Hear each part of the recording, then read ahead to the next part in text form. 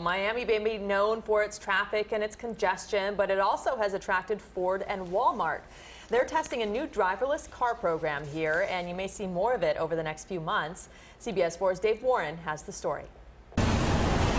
The next time you dread fighting traffic to quickly run out, why not stay home and have it delivered by a car? We're looking for cities that have great density, that have like a lot of things going on, where this technology can have high utilization, and Miami is a perfect first city for that. Well, that technology is being tested right here in Miami over the next several months.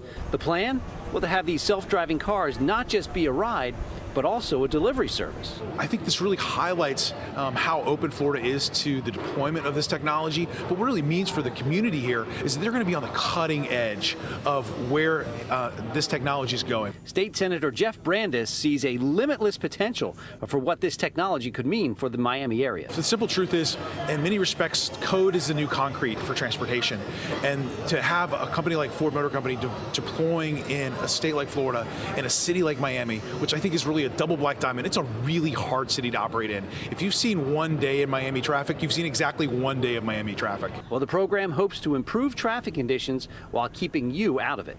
Well, they're testing this technology here first, and as of right now, you can opt in and get your pizza, your dry cleaning, or your groceries delivered. You'd interact with the car even though there's somebody inside.